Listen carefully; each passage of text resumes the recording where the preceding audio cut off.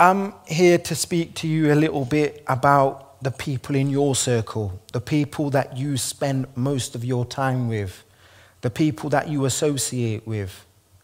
How do they impact your life? How do they influence you? Yeah, sometimes you'll be on social media, you'll be looking at certain people on Facebook, etc. People can influence you in so many different ways. Are these people in your circle influencing you in a positive way? Are they driving you, empowering you, enabling you? Are they actually helping you develop and grow? Or are these people actually pulling you down? Are these people actually taking you in a direction where you could end up in destruction and pain? Now, for me, I had a circle that almost got me killed. I had a second circle that took me to heights that I could only dream of. So this is why looking at your peer group is absolutely imperative. You might have people in your lives right now that you think are cool and you want to be like, or you want to do certain things. They're the popular group, but that doesn't always end well. Sometimes you've got to do things and hang around with and look at people that might not be popular, but they're doing things that will be putting certain things in place that when they do get a job in the future, they're going to be successful, they're going to be happy. Now, for me, I grew up in an area of deprivation. There wasn't much opportunities. My dad was at work most of the time, so he was doing long shifts. I didn't get to see him much. My mum was suffering from mental health issues. There was 10 of us in the family. It was very difficult for her to get around and try and take care of all of us. And because my dad wasn't there, I didn't get much guidance and direction, that arm around me to show me, son, that's right or that's wrong. So for me, I spent most of my time on the streets. I was out there looking at other people. And in my area, there was a lot of people selling drugs, in criminality, people that were doing bad things to make a living. Then there was other people that were on the dole, or people just taking drugs and alcoholics. I didn't have much people to aspire to or look up to and think, you know what, I want to be like you. So the people that I looked up to were selling drugs. They were in criminal gangs, people that were driving nice cars and wearing nice clothes and had the kudos. So I started hanging around with them circles, and people used to say to me, other people, don't hang around with these guys because they're going to get you into trouble. And I used to say, no, I'm not going to get into trouble. There's no chance. But there's a saying that says if you hang around the barbershop long enough, sooner or later you're going to get a haircut. And that's exactly what happened to me. I ended up in criminality. I ended up a part of this group of people doing criminal activity to make money. Now, for me, it was very difficult because once you get into that, very quickly you end up getting a criminal record. At the time, I thought it was an accolade. This is cool. I've got a criminal record. I've been arrested and whatever. And people started to say, yeah, this is cool. But the people around me were doing that. But I started to realize very quickly that it wasn't cool. It wasn't cool to have a criminal record because it prevented me from accessing opportunities later on in my future. It prevented me from going into certain environments where people would stereotype me, stigmatize me, and labelize me and put me in a group. Made me feel very deflated and very worthless. So it actually made me go more into criminality and more ingrained in the wrong sort of people that would encourage me to be violent, encourage me to get into criminal behavior and continue to go down that path of destruction. So for me, one thing changed very quickly. I can remember I was getting chased by the police and I was running through the sports center. I probably got away from him because he didn't come in after me, but I opened these doors and there was a boxing gym and there was people from all races, all religions, all cultures. Everybody was there from different walks of life. And I thought, wow, and nobody looked down at me, nobody judged me, nothing. It was just like I was normal for that quick second. So I went in and I spoke to the coach, and the coach goes, yeah, son, if you want to train, no problem. I'd never experienced that sort of thing before. It was absolutely amazing. I started to come there every single day and learn of different people. I started to have a dialogue with people that I'd never met before. People that were living normal jobs. People that were actually going to school and college, and people that had going on holidays, and they didn't have to look behind them that police are going to kick down the door, or they didn't have to think that they need to carry a weapon to protect themselves. These were normal people. I was intrigued. I wanted to know more. So after training, I used to talk to them and learn from them, and slowly I started to hang around with these sort of people. And these people started to make me have aspirations in my life, made me have goals in my life, made me feel like I want to do better rather than end up in prison or worse, even dead. So by hanging around with these people and going to this boxing gym and venting my anger, because I seen a lot of things while I was on the streets. One time, one of my friends got stabbed in the heart. I had him in my arms, and I actually seen the light go out of his eyes and stiffen up in my arms. I can never forget that moment. It sticks with me every day. I was traumatized. As a child, I'd seen a lot of things that traumatized me. Another one of my friends got sent down for murder. Rest of his life all gone. My community was traumatized. It affected not just the perpetrator and the victim, it affected hundreds of people within our community. From the mother and father to the family to the friends to even the shopkeeper, everybody was affected.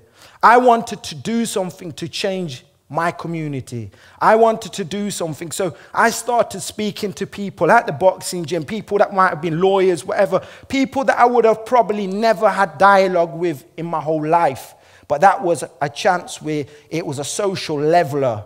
It was a place where every kind of class, race, everything was dissolved.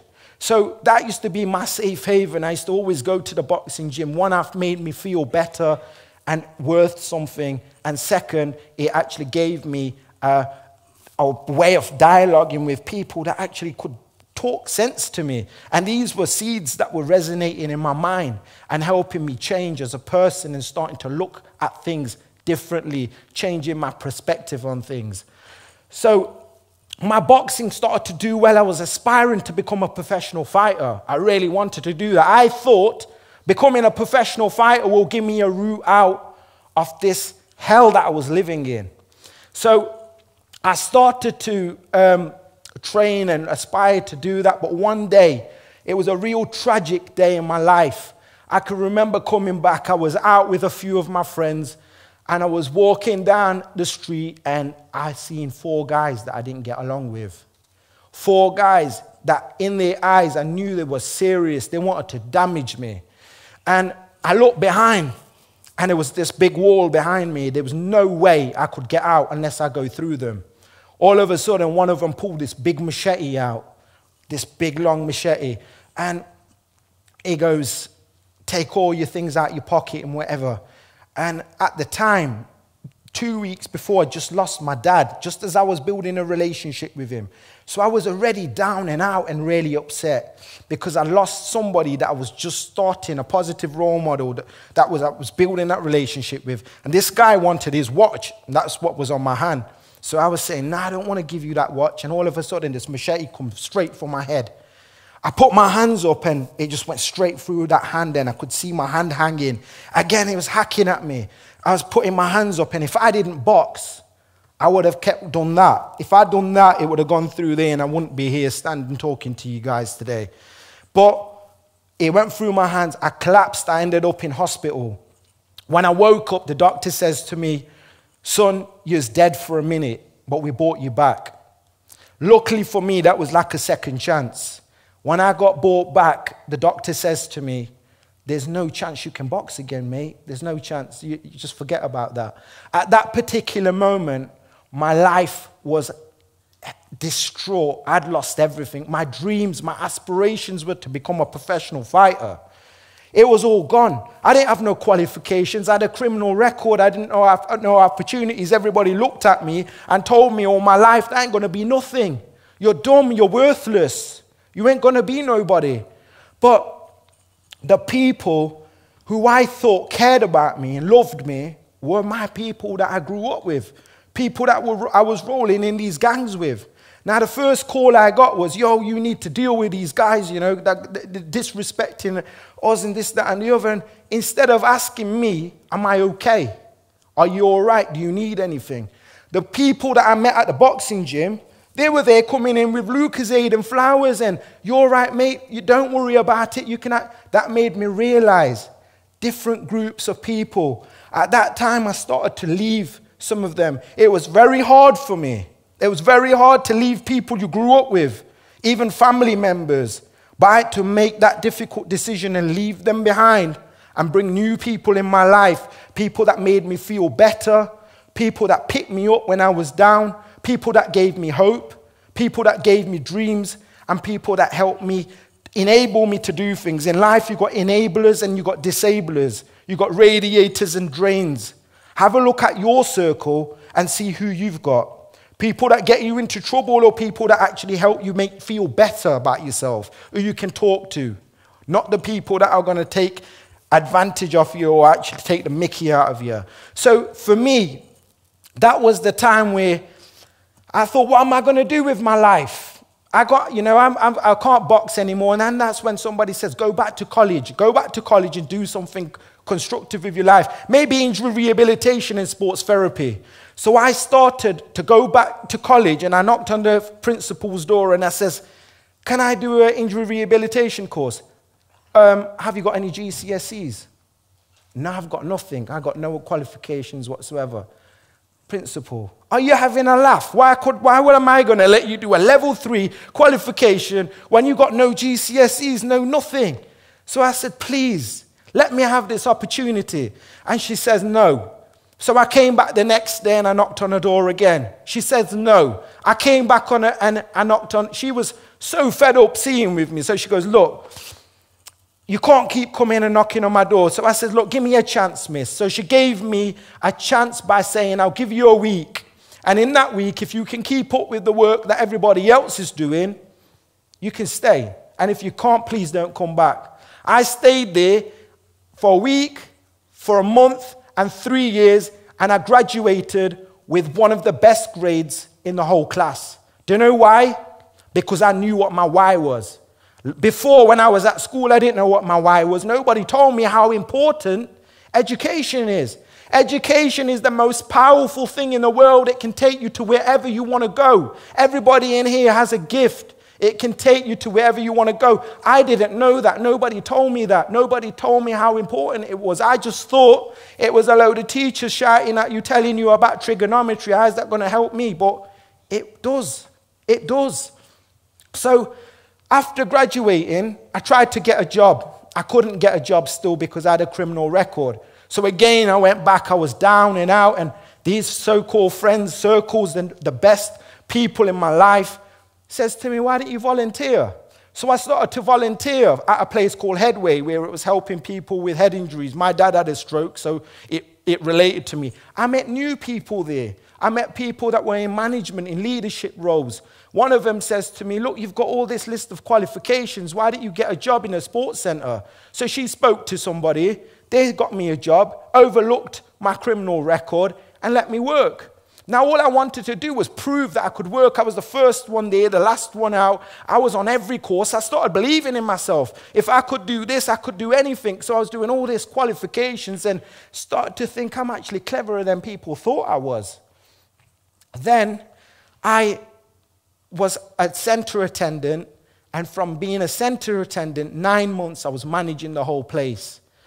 Whilst I was managing the place, I started seeing people like me. People that were isolated, people that were lost, people that were hurt, people that had nobody. So what I did is I set an organization up that supported young people, similar to an organization that helped me.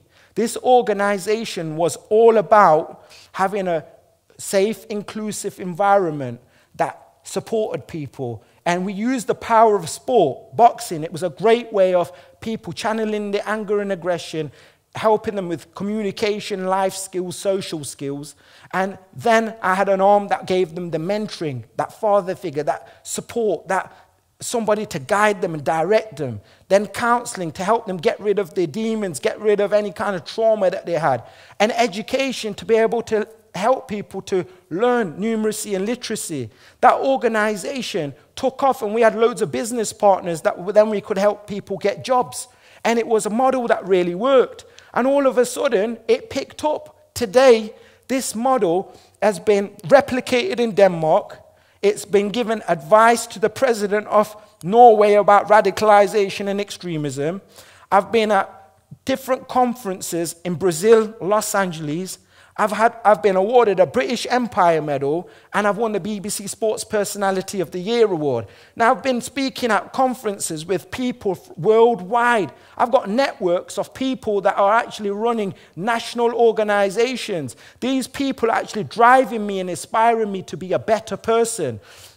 And then I'm standing here in front of you, not as that person that I was lost and isolated, because of the group of people that I'm with now and the people that have been inspiring me and energizing me and picking me up when I'm down. My organization's been internationally recognized. I've had national and international awards, and I owe that to the people around me, my circle, my tribe, my positive people that have picked me up, that have gave me support, that have gave me guidance and direction and believed in me to give me the confidence of what I do today. And I ask you guys to look at your circle. Surround yourself with positive people, people that empower you, people that support you, people that will pick you up when you're down, people that you can actually talk to about anything that's concerning you. And that will enable you to be successful. That will be enable you to get to where you want to be and live and achieve your dreams. And when you get there, don't just aspire to make a living, aspire to make a difference. Thank you very much.